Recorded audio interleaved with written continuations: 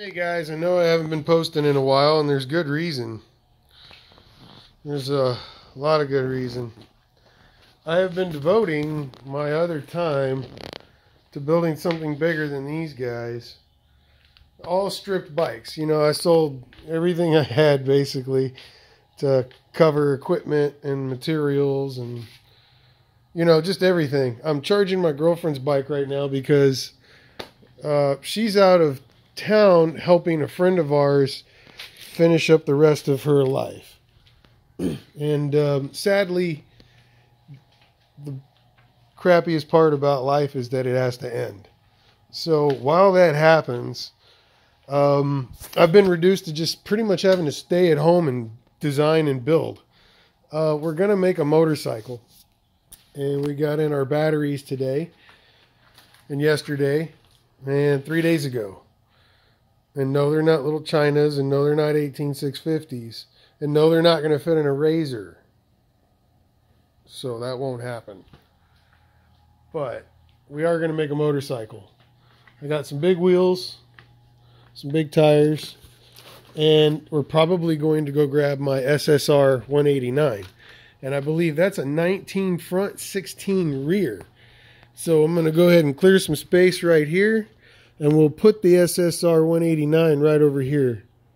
I'll probably have to pull that bench down. I really like that bench, but I mean, I've made so many parts for you guys off of this thing.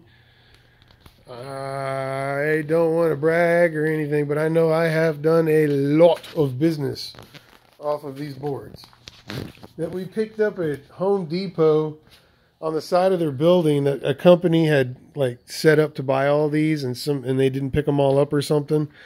So you pay a smaller fee, but you have to buy the bundle that they already have wrapped up.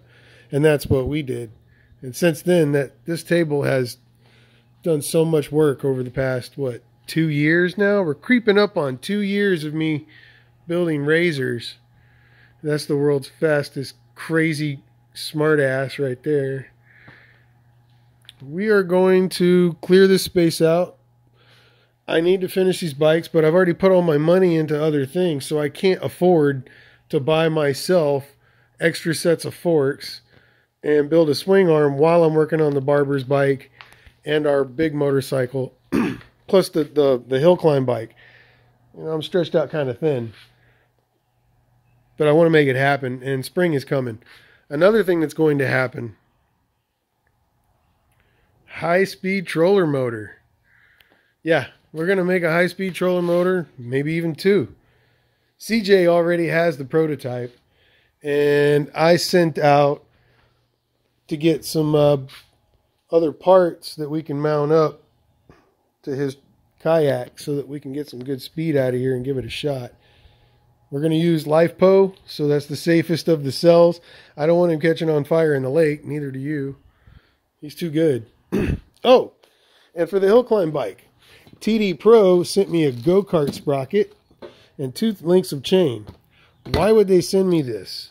Because I asked for it. I know it won't fit the wheel. That's okay. I'm going to show you guys how to cut it and make it fit so that you don't have to spend a ton of money to get into the electric swap motorcycle game. Anyway, it's my time. I thought I'd just give you guys an update and let you know what's going on. I'm dealing with some serious matters and growth. And it's very difficult to do all of that stuff at the same time and still have a relationship. So instead, my girlfriend left me, and now she's helping another lady friend of ours until she makes her full transition.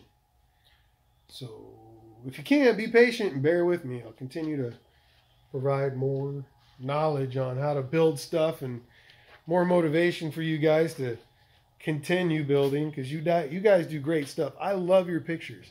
I love it when you guys send me videos, man. It's really encouraging. There's been a lot of times that I've wanted to just give this up and then got 2 or 3 emails from you guys telling me what you guys have been up to and how y'all have built something. And then that really re-energizes me. And right now I could use a good pick-me-up. So if you're good, send me some videos or pictures of your builds. I'd appreciate it. Send a comment below. Thanks.